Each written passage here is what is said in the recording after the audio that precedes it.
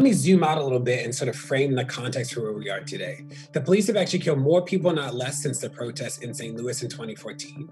The only sort of glimmer of hope, 100 largest cities, there actually has been a statistically significant decrease in police violence, but that decrease has actually been offset by an increase in rural communities and suburban communities in a way that has completely overwhelmed and overshadowed the good work happening in cities. So overall, the police have killed more people, not less. A third of all the people killed by a stranger in the United States is actually killed by a police officer. 2019 was the first year ever where Black people were more afraid of being killed by an officer than being killed by community violence. And even when we think about 2020, in March and April of 2020, the police killed at the same rate and the same number as he did in March and April of 2019. COVID, quarantine, lockdown did nothing to the rate and number of how many people the police killed. So that is what we see in the street right now, is people being rightly frustrated because the police have killed anywhere in between 400 and 800 people as of today.